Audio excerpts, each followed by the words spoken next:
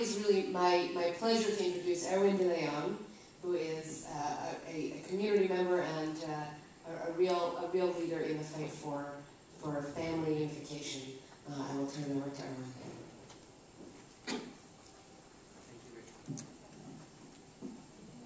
First of all, I'd like to thank House members Gutierrez, Honda, Lee, Nadler, Quigley, and Pulis for inviting me to share my story and for their unwavering support of binational couples.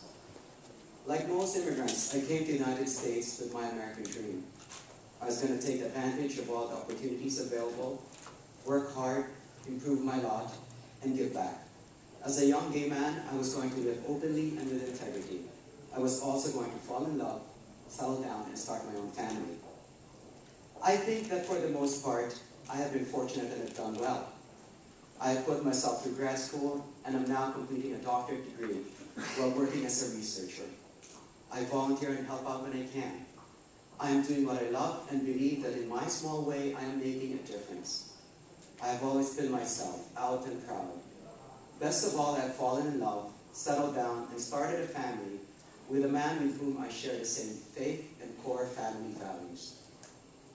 John and I have been together for 12 years. We have been committed to one another all this time, and though we have lived for all intents and purposes like a married couple, we have been denied the legal right to marry. That is until March this year, when the District of Columbia legalized same-sex marriage. Until then, we did our best to get whatever legal protections we could for same-sex couples. While living in New York, we registered as domestic partners.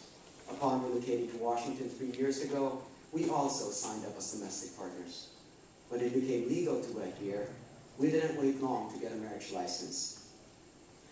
Although no one can deny the fact that we are now a married couple and that he is my husband, the hard reality is that our DC marriage license isn't worth much outside this jurisdiction. When we visit my in-laws in Charlotte next month, we will still need to have our living wills and healthcare proxies on hand in case of an emergency. We both dread the thought of not being able to be by the side of the one injured and hospitalized. Worse, not being able to make the life and death decisions only a spouse should make. We resent the fact that even though we have been paying our taxes and contributing to the Social Security system, neither of us will be entitled to the other's benefits. We find it unfair that anything we give or leave to each other, property, money, and other material possessions, will be taxed. The list goes on. Married heterosexual couples enjoy over 1,100 benefits, protections, and privileges denied couples like us only because we happen to be gay. When I told my mom that John and I were getting married, she congratulated us and said, "Great, so we should be able to sponsor you." See, thanks to the vagaries of the U.S. immigration system, I still do not have a green card. Even though I consider the United States my home, have lived here legally for several years, and in my heart know that I'm as American as my native-born cousins, I have no recourse but to wait for my mother's sponsorship to come through, which will take many more years unless the immigration system is reformed. What will happen to me once I get my doctorate next year? We do not know. I explained to my mom that because immigration is a federal matter, John will not be able to sponsor me for legal permanent residency. Our DC same-sex union is not recognized by the U.S. government. However, if we were a different sex couple, then I could count a green card before this year is over.